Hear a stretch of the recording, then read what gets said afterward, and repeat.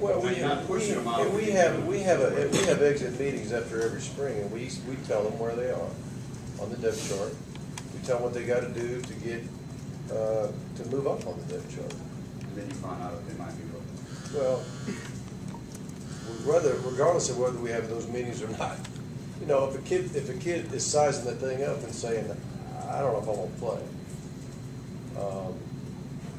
then you know there's constant rumors about kids thinking about transferring. You know, if at the end of the spring he got beat out by another guy, a lot of times they're thinking maybe they should be the starter or they should be on second team instead of third or whatever it might be, and sometimes they start spinning. They start spinning. Hey, maybe I need to go somewhere else. You know, I think that happens. It happens in every program in America at all different levels of football. You know, all different divisions, and you know, the kids want to play. And but some want to stay even if they know they probably won't play.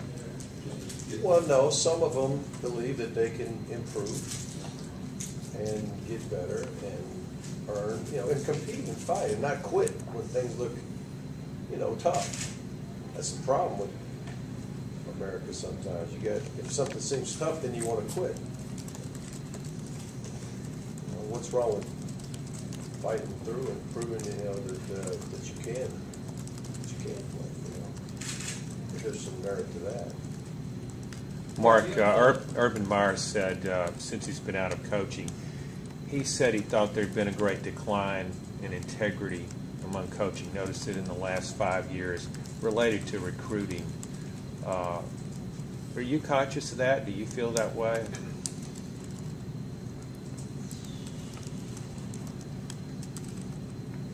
I can only speak to the way we do it. And we try like mad to do it with integrity. We try to go with you know, go by the rules. We try to talk to the recruits about Georgia. We do ask our recruits. I do talk to recruits, and this is not a new practice. I mean, it's been that way ever since I've been in Georgia. To, you know, always take with a grain of salt.